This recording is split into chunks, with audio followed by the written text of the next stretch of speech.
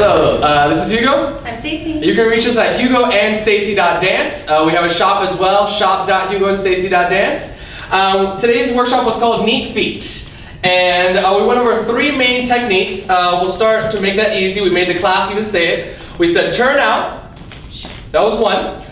Versus parallel, and especially not turned in or sickled feet, yeah? Having a slight bit of turnout, we talked about almost a fist in the middle to give you that distance. Don't be like a clown either. So we have turnout, inside part of the feet. That kind of automatically helped you out by having that turnout versus using the outside toes. Remember, we're kind of anatomically built to have more pressure on the inside parts of our feet, so allow that to happen. Cool?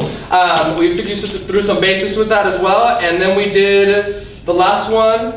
Pressure. Okay, cool. So we gave you guys a cool drill with this. I'm going to get on my right foot as I pull my left foot to the side, and while keeping the ball of my foot on the floor, I'm going to use a slight bit of pressure with the thighs. From that point on, it's almost going to accumulate an internal pressure. Okay? We're going to do it on the other foot as well.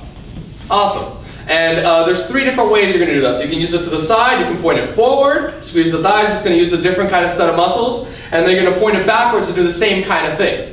And this applies to all of our patterns, so we gave you some basics and did 1, 2, 3, and 4, 5, and 6. And almost all of those positions finished through that kind of pressure drill that we did, yeah? The 3 kind of moves that we added after that was a left side pass.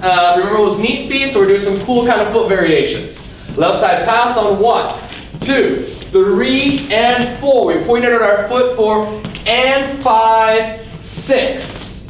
Remember that you're hooking your foot really, really tight here. We gave you the idea of keeping your foot connected at the knee and sneaking that almost as if you were taking off your sock. Yeah, so it's nice and tight up against the other foot.